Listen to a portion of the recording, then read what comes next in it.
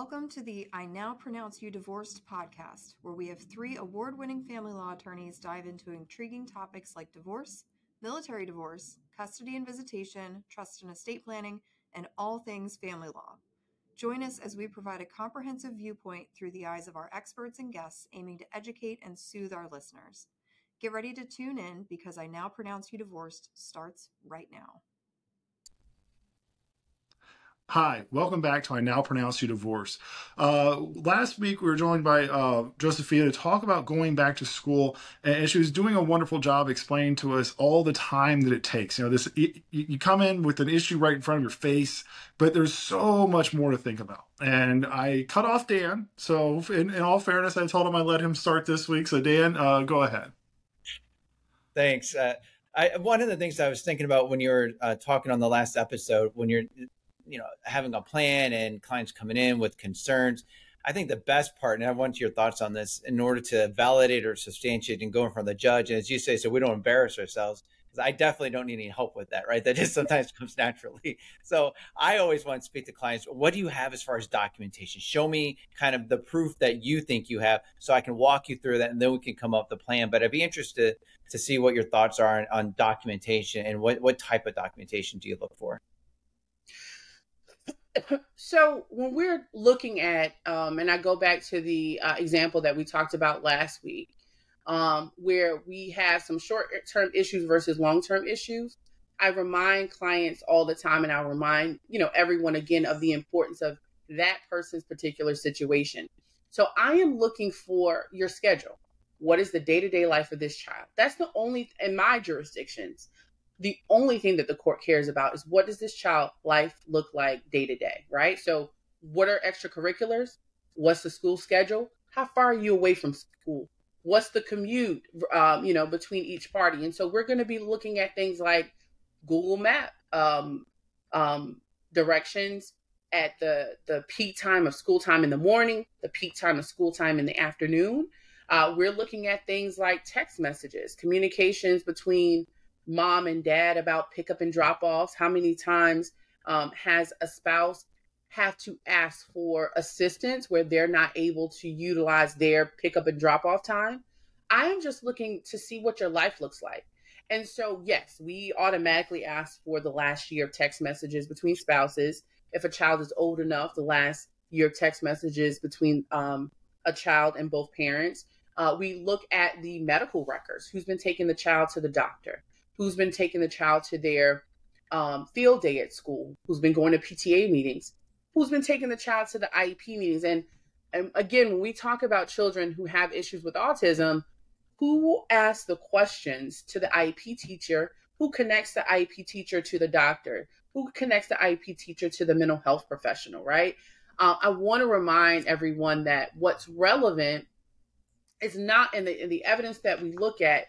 Once we build that foundation, we are looking at what is in dispute. So if one mother or one father is saying, I spend more time, right? I do more things. As we were saying that last episode with the Navy SEAL, show me the money, right? Show me the evidence of exactly how are you taking care of this child, because the evidence is in all of those communications. And so that's what we want to look at, right?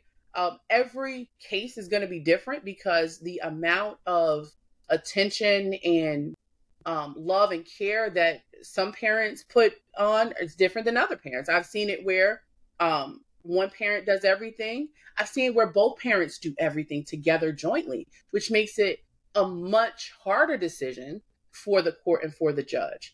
And so any and everything that can distinguish you from the other parent is what you want to look for. Again, looking for things that you can Google or copy and paste, that's great for initial preparation. But when you're getting ready for a trial and settlement talks have ended, you need to look at what distinguishes you from the other parent. Mm-hmm. And just in your other answers, it sounds like you've learned a lot about special needs and some different conditions and some different issues that parents have been facing. Have you found that to be an increasing part of your practice in the past few years? I think so. I don't know if you guys have seen it as well. Yep. Whether or not there have been just more diagnoses in general. It's been a lot of, because the IEPs now cover a lot of different things, right? Not just autism. It escapes me. What's the disorder when you're disruptive? ADHD. ADHD, but it's also the disruptive, I think it's a new one that I've seen a lot when they just can't. It's not ADHD. I think it is a subgroup of ADHD. I apologize. But yes, I think I have been seeing it a lot more. Now that you mention it, and I think that those, and you know why, probably, when you think about it, Rebecca, is because those marriages are the most difficult ones. Especially if you have a parent that is always going to the doctor, taking the child to these mental health appointments, and tracking the progress of a child and not getting the support that they need. So yeah, I have seen it. And I think that when they come, from my experience, that's why they're one of the main reasons that they're getting a divorce is because they're just not getting the support that they need at home. Right. And I feel like most of our job in those cases is actually educating the court about whatever the condition is, whatever the diagnosis is, whatever the needed therapies are, and sort of presenting that all together, because most judges aren't necessarily that familiar with what special needs are going to look like, and they're going to be different case by case, right? Just like you were talking about. And I think that's where the importance of the details of your case, the details of your day-to-day life, they need to be laid out on the table in a way that does not overwhelm the court, and that's relevant to the decision that needs to be made. And so when we go to the needs of that child, that's going to be paramount, because especially if that child has had progress in your care, that is going to be one of the biggest factors that even a judge that is not as educated on those issues, that you can easily show, like, hey, in my care, we have had progress because I have been doing these things when the minor child gets home.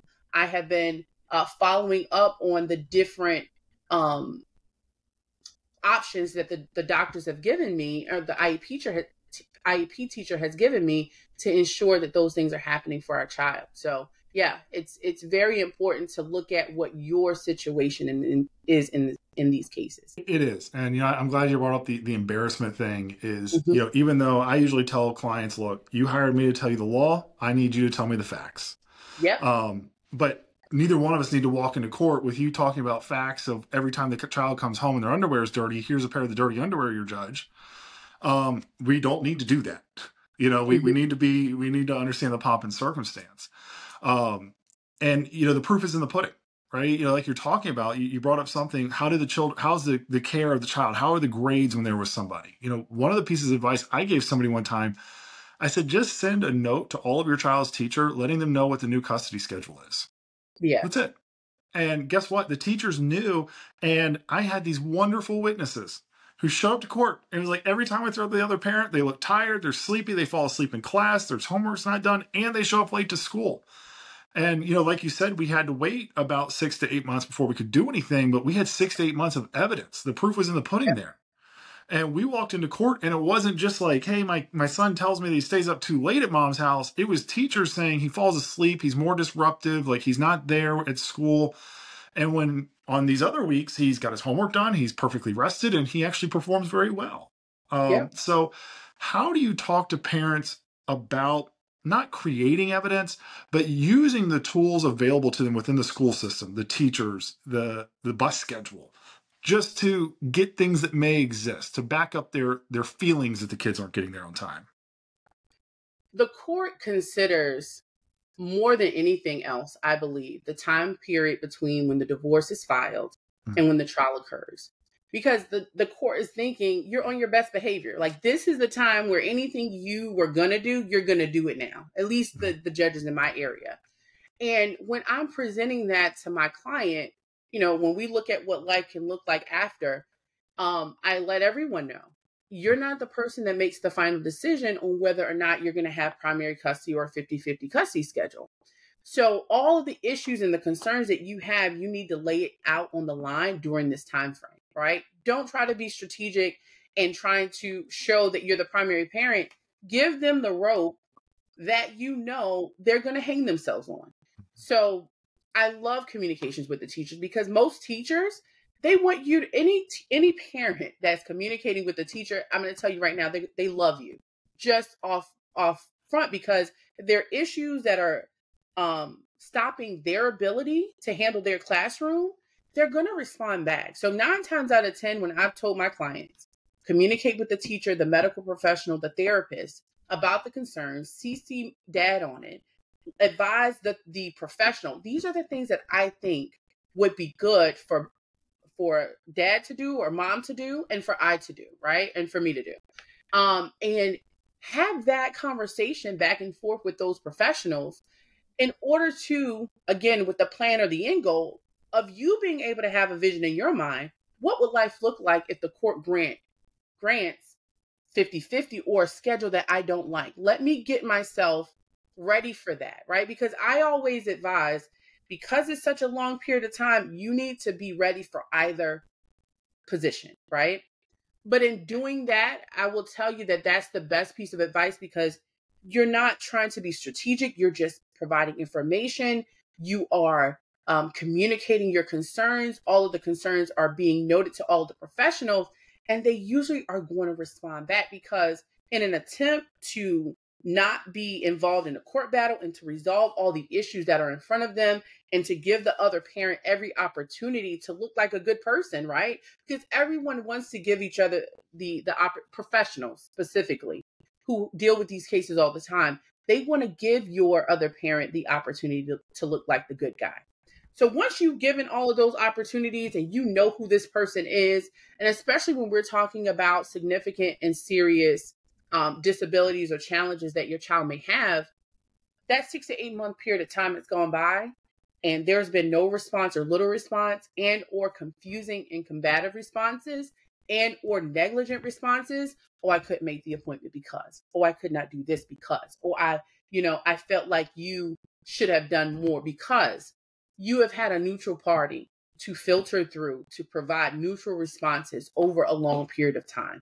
And so it's become a point now, Charles, that I used to be more strategic and calling it gathering evidence. But now I'm just like, give them the rope, because when you present it that way, right, and you're already the parent that's doing it over that, you've been doing it this entire time, the proof is in the pudding. Because someone can, I feel like the first 30 to 60 days, people can put up a front, but after 60 days, it's over. You're not going to be able to maintain. They're not going to be able to maintain it. If they haven't been doing it and they don't plan on doing it, it's not going to happen. One of the things that you mentioned earlier that I thought should really resonate with a lot of practitioners that are listening is being able to kind of walk the judge through your case. And that's where I feel a lot of practitioners fall short on, especially when I was really litigating, that I would take advantage of hiring an expert.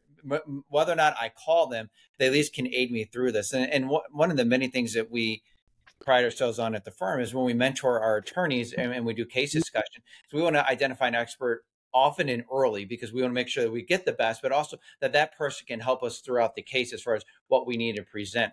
What are your thoughts on having an expert involved and how many experts have you dealt with as far as, okay, if I have a child that has special needs, what type of expert would I need to get for that type of an issue? Or if I have parents who just can't really get along and maybe that's a high conflict, what type of expert do I need to get for that type of situation? Because I feel as others are listening in, they may not know, and they're just gravitating to what we offer as far as advice. And I think that's just so important, because that really is going to make or break the case, in my opinion. I agree. I agree, Dan. I've worked with about 10. I love to note them early. I know that is a cost prohibitive act, right?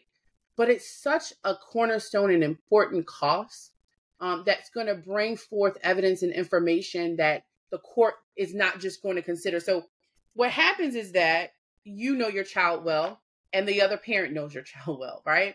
So there's an opinion on this side and there's an opinion on that side. And just like your constitutional right to have custody of the minor child, the court has to look at outside information to tip the scales of justice, so to speak, right? And an expert is an excellent way to do that. Experts specifically, they will go through the history of the medical records, the history of the mental health records. And when I say medical records, I think of literal medical records, right? The physical part of the body of the minor children, whereas mental health, I consider those mental health issues specifically, right? And so that expert going through the life of your child, right? The impact of different therapies, the impact of different services that child has gone through is a powerful piece of light into and vision into that child's life that the court can't get from mom and dad, because mom and dad's perspective are on opposite ends of the spectrum. And so I believe that experts, and this is how, as you can tell, I explain it to my clients, right? An expert sits in the middle, right? I don't know you. I don't know you. I am looking at what this child has gone through, and I'm looking at what's in the best interest of this minor child. And they're not even making a decision if it's dad or mom, right? And so the court, every time I have a good expert, right, who's not tilted on one side or the other, they're in the middle. They're talking to the court about everything about this child, nothing about the parents. That court has a moment during a trial to not think about a mom or a dad, to get information fully about that minor child. And so what's so powerful about experts is that, and as you can tell, I only think about the judge. I don't think about mom or dad. I think about what the judge is experiencing during my presentation. That gives the judge an opportunity to just sit back and think and consider what's in the best interest of this minor child based on their history. And also, I don't know about you, Charles and Rebecca and Dan, 9 times out of 10, a judge who feels comfortable with an expert, they're able to then ask all of their curious questions about what they may not know about the disability. And so you have a judge that then is informed and is also empowered and feels competent in their decision because they're getting it from a professional. So experts, they cost, but the cost is relative to the experience that the judge is going to have and their ability to make a decision, not based on the back and forth between the parties. You know, Right. I think It's like you're saying, it's all about. It's like at a candy shop. These are the things that really change, a case. Yeah, it's all about delivering the value, which is what you were talking about, delivering the value to the client. Delivering it to the judge by always remembering who matters. I care about what the judge feels and thinks more than I care about what you feel and think. And if you don't like that, I'm not your person, because we're not going to be embarrassed over here. Right. And so for our listeners, it sounds like some of the advice here is waiting, right? Making a plan and waiting before we file. Give the other side the rope to hang themselves with. Get an expert involved, right? Early and often. What about going through mediation? We've talked a lot about preparing for litigation and being in front of a judge. How successful do you see these cases going in mediation? So I'm at 90% of my cases set up, right? When we talk about litigation, we have to talk about it because the decision stays in our client's hands, right? As far as if we're going to litigate or if we're going to settle the case. But with 90% of cases settling, they settle through either attorney by attorney mediation or court ordered mediation that I'm sure every state has. I'm sure Virginia has court mediation. And that process looks like I pride myself in being the party that has information as soon as possible in the case so that my client can make an informed decision about their settlement position and what they're willing to offer and what the reality of the situation is. When I think about mediation and settling, I think about, number one, being armed with information to understand what are the pros and cons of settling and what are the reasonable ranges of settlement, right? And what is actually going to allow you to move forward in your life with a settlement offer that works for you and your children long term. And so, again, mediation is something that 90% of cases settle. I believe in being prepared early, having information early. I don't believe in waiting for information from the other side. I'm a subpoena girl. As soon as I send out my discovery, 35 days. We do 35 days after we send out those subpoenas. But once we have that information and you are informed, I'm going to tell you what I think the court's going to do. And with that information, if you believe that the court may feel something different, or if you need more time to think about it, I respect that, because these are some of the hardest decisions that you're ever going to make in your life, right? But after that, it's being informed, and then going to that settlement table. The number one reason I would tell someone not to settle is when the fraud triangle, right? When I see that someone is being fraudulent, when I see someone is not being forthcoming with what they actually want. So it's not a fault of theirs, but 1 second they want this, 1 second they want that. That's a waste of your time, right? Let's just go ahead and get ready for a trial. I don't want to utilize funds, and we could be getting ready for a hearing, doing a deposition, but someone is hiding behind mediation or settlement. And I don't stop preparing my case, right? Because even if I'm going to, I know Charles, right? Even if I'm going to settle or mediate, I need to be prepared for that settlement and mediation. I need to be in the best position that my settlement offer is one that is the most powerful offer in the room, because it is backed up with facts, right? Not what your income may be, or what, I made around 150,000. Well, with bonuses and with fringe benefits, the records show that you're at 215,000. So, there are some reasons why I don't like mediating, and because this has occurred a lot in the last few months. If I have a practitioner on the other side who is known to use mediation as a discovery tactic, and I can get into that a little bit. I kind of mentioned a little bit earlier, which is they're not going to do the work. They're not going to do the discovery. They're not really going to litigate, right, and get everything prepared for trial. And they want to use the settlement conversation to thwart their responsibility to provide discovery and to provide responses, or to thwart a deposition, right? With their interrogatory answers or their discovery responses not being substantive. We're not doing mediation, right? So again, that is trusting the professional in the room to do what's best for you. When the other side is saying, "Hey, let's mediate, we can settle," my attorney's saying we can settle, you need to look at how this is going to affect your case as well. Yeah, I love that you brought it up. If you're not being forthcoming and I can't be prepared to fight for you, then I'm not wasting your money on mediation. I'm just going to continue forward with the trial. I'm going to continue forward with my motions to compel. I'm going to continue forward being, aggressive for your rights, not friends with the other side. So, Josephine, I want to thank you for taking the time to join us today. It's always awesome to get to talk to you and get to talk and hear your passion about, actually helping people through the divorce process in a more, I don't want to say intelligent, but I do believe getting away from the emotion of divorce and thinking more about the ins and the nuts and bolts is what's important to the divorce. It's hard not to be emotional to divorce. It's hard not to be emotional when you're talking about your children. So if you like this, please click like or subscribe, and we look forward to talking to you next time. Thank you for tuning in to our podcast. If you found this episode helpful and you want more informational content, please be sure to subscribe and join us on all major social media platforms, including YouTube. Stay connected for more exciting updates and tips.